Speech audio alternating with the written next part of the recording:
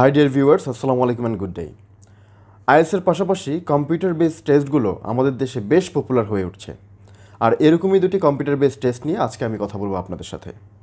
আমরা জানতাম যে আইএলটিএস একমাত্র টেস্ট যেটা দিয়ে হয়তো বা দেশের বাইরে চলে যাওয়া যায় বা দেশের বাইরে পড়াশোনা করা যায়, কিন্তু আইএলটিএস ছাড়া আরও দুটি টেস্ট বাংলাদেশে বেশ পপুলার হয়ে উঠেছে।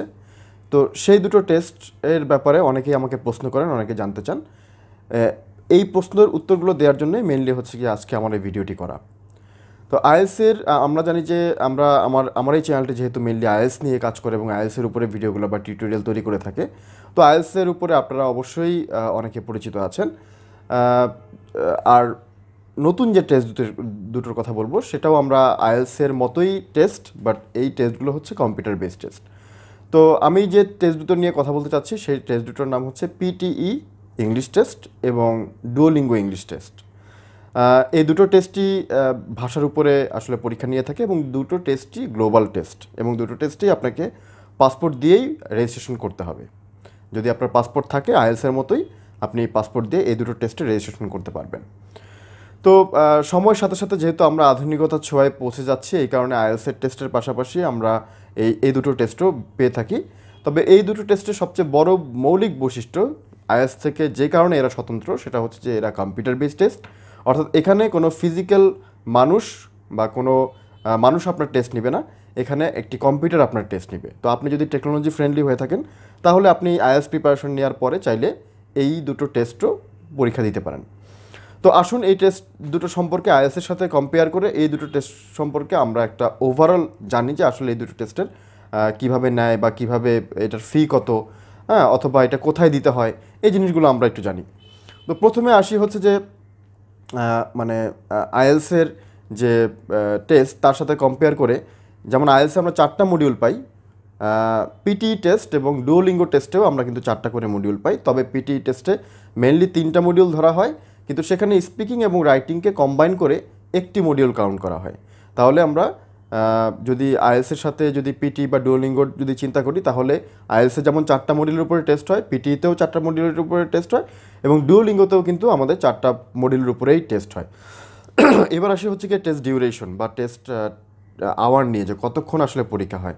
আমরা জানি যে আইএলটিএসের যে টেস্টটি সেটা অ্যারাউন্ড 3 আওয়ার্স পরীক্ষা হয়, পিটিই টেস্টটিও 3 ঘন্টা পরীক্ষা হয়, বাট ডুওলিঙ্গো টেস্টটি অনলি 1 ঘন্টা পরীক্ষা হয়। অর্থাৎ ডুওলিঙ্গো টেস্টটি আপনি কম্পিউটারে বসে 1 ঘন্টায় দিয়ে দিতে পারবেন। আচ্ছা, এটা হচ্ছে যে সময়ের যে ব্যাপার, যে কতক্ষণ আপনি পরীক্ষা দিতে পারবেন।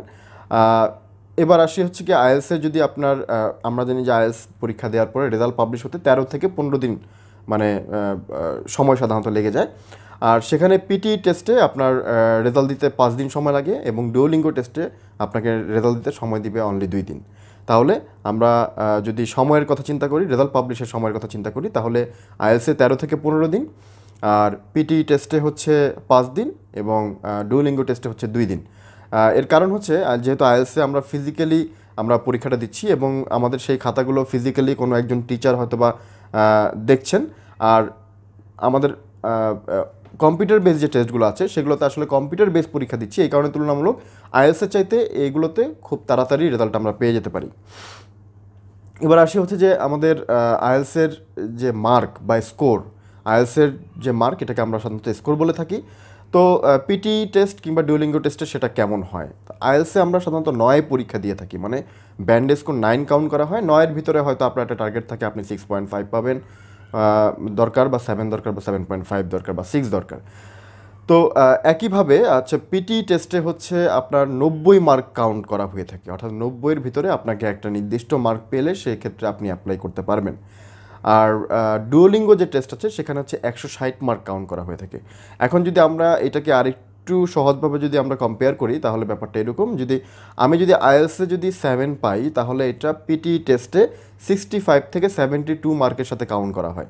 আইএলটিএসে যদি 7 পাই পিটিই টেস্টে, অথবা পিটিই টেস্টে 65 থেকে 72-র ভিতরে যদি আমি মার্ক পাই, সেটা আইএলটিএসে 7-এর সাথে তুলনা করা হবে। আর ডুওলিঙ্গো টেস্টে সেটা 115 থেকে 120 মার্ক বা 125 মার্কের ভিতরে মানে কম্পেয়ার করা হবে। যদি আপনি 115 থেকে 120 পান, তাহলে সেটা আইএলটিএসে 7 পাওয়ার সমতুল্য বা 7 পাওয়ার সমান। এখন কথা হচ্ছে যে যেহেতু আমরা নতুন 2টা টেস্ট সম্পর্কে জানছি, তো আমাদের জানতে হবে যে আসলে এই টেস্টগুলোর গ্রহণযোগ্যতা কেমন, এটাও কিন্তু আমাদের জানতে হবে, না হলে আমরা হয়তো মানে পরবর্তীতে হয়তো আমরা পরিপূর্ণ ডিসিশন নিতে পারবো না। হ্যাঁ, তো ফাইনালি আমি এই টেস্টগুলোর ফি বলে তারপরে হচ্ছে যে আমি আপনাদের সাথে কথা বলবো এটার গ্রহণযোগ্যতা নিয়ে।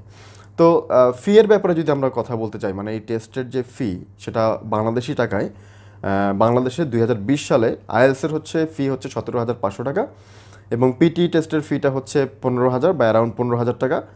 আর ডুওলিঙ্গো টেস্টের ফিটা হচ্ছে অ্যারাউন্ড 5,000 টাকা, মানে $50 আপনাকে পরীক্ষাটা দিতে হবে ডুওলিঙ্গো টেস্টে, তাহলে অ্যারাউন্ড 5,000 টাকা হয়তো বা এটার মানে ফি আসবে। অর্থাৎ এটা ডলার রেটের আপ ডাউনের উপর ডিপেন্ড করবে আপনি কিভাবে করবেন। তবে আইএলস বা পিটি টেস্ট দুটোই আপনি বাংলাদেশে মানে এদের এক্সাম সেন্টার আছে, যে এক্সাম সেন্টারে আপনি দিতে পারবেন। যেহেতু আইএলসের সেন্টার অ্যাভেলেবেল আছে, অ্যাফিলিয়েট সেন্টারও আছে অনেক, সেখানে আপনি পরীক্ষা দিতে পারবেন। তবে পিটি টেস্টের অনলি একটা সেন্টার, যেটা আমি যতটুকু জানি উত্তরাতে, সেখানে আপনাকে পরীক্ষা দিতে হবে।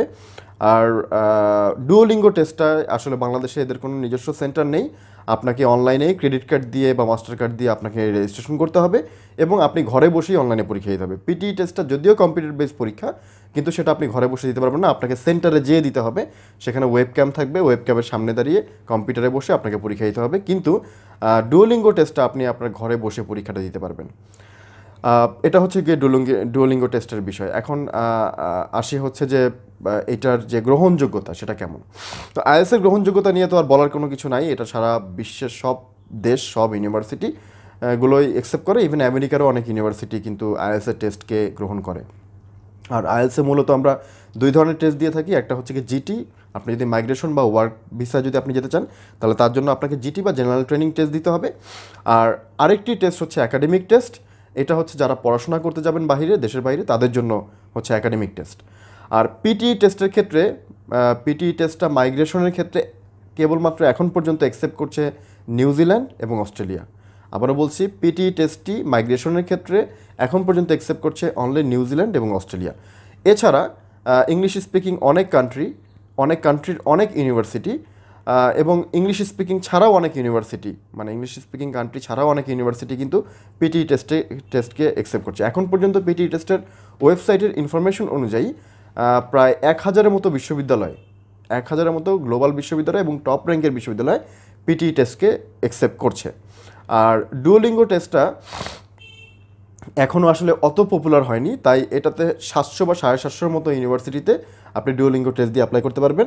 এবং আরও মজার বিষয় হচ্ছে ক্যানাডার বেশ কিছু নামকরা ইউনিভার্সিটিতে আপনি ডুওলিঙ্গো টেস্ট দিয়ে অ্যাপ্লাই করতে পারবেন। তো এই ডুওলিঙ্গো টেস্ট এবং পিটি টেস্ট সম্পর্কে আরও ইনফরমেশন জানতে হলে আমার এই ভিডিওর ডেসক্রিপশনে আমি এদের ওয়েবসাইটের লিঙ্ক দিয়ে দিয়েছি, সেখান থেকে আপনারা চাইলে এই ডুওলিঙ্গো টেস্ট এবং পিটি টেস্ট সম্পর্কে আরও বিস্তারিত জানতে পারবেন।